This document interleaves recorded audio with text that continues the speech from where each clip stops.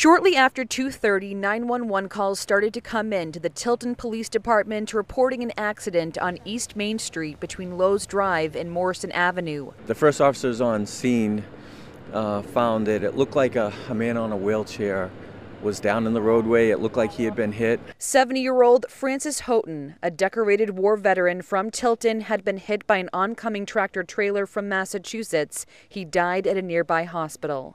Some of the witnesses said that they saw the motorized wheelchair on the sidewalk, and then shortly after the accident, the motorized wheelchair was in the roadway. The police chief says Houghton was heading to see his family at a house directly across the street from where the fatal crash happened.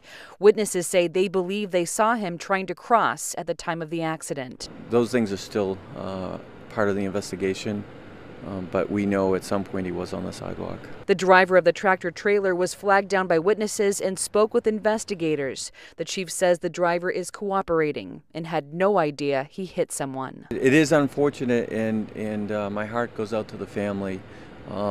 It's a tragedy for everybody, and for those who knew him and his family members, my thoughts and prayers go out to him.